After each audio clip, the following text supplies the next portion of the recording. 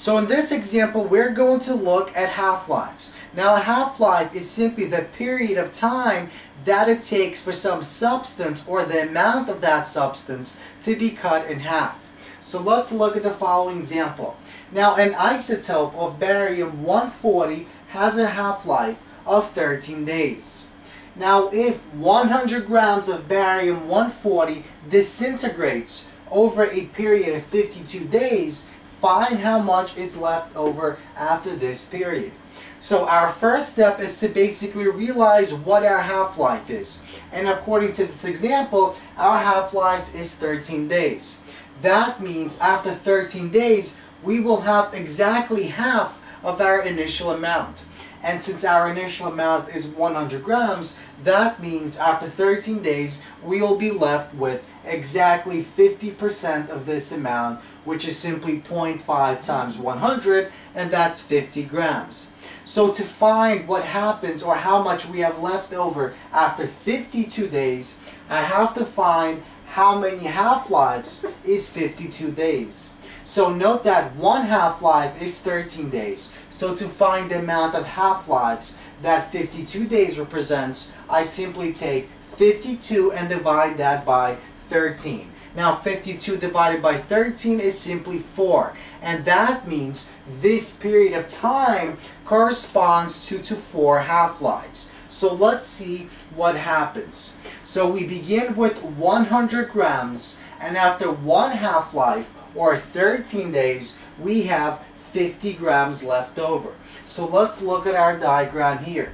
Initially, at 0 days, we have 100% of our amount. We have 100 grams. What happens after one half-life, or 13 days pass by? Well, after 13 days, we only have 50% of what was initially given. So we only have 50 grams of what was given, because 0.5 times 100 is in fact 50 grams. So what happens after 2 half-lives? So after 13 more days, or 13 plus 13, 26 days. Well, after 26 days, we have half of this amount. So look, initially we're looking at this amount, and then this becomes 50 grams. And now we look at this guy as if this guy was our initial amount. And so now we're taking 50% not of this guy, but of this guy. So 50% of this guy, when one more half-life occurs, when 13 more days pass by, we have 50% of 50 grams. So that means we will have 25 grams left over after 2 half-lives, or 26 days. Now, that means we have about 20 or exactly 25% of what we initially had, because 0.5 times 0.5 is 0.25, and 0.25 times 100 grams gives us this graph.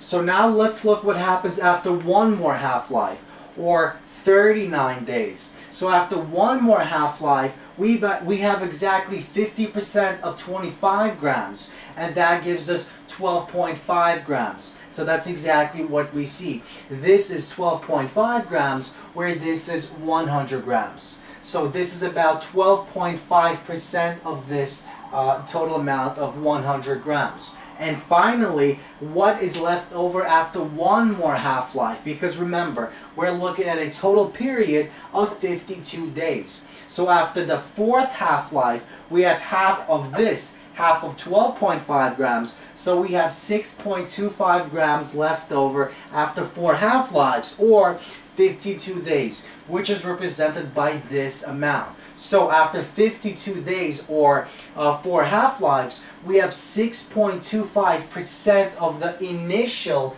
100 grams left over. And that's equivalent to, well, 6.25 times 100, or actually 0.0625 multiplied by 100, it gives us 6.25 grams. So I basically take my percent, divide that by 100, and then multiply it by 100 grams, and I will find my final result.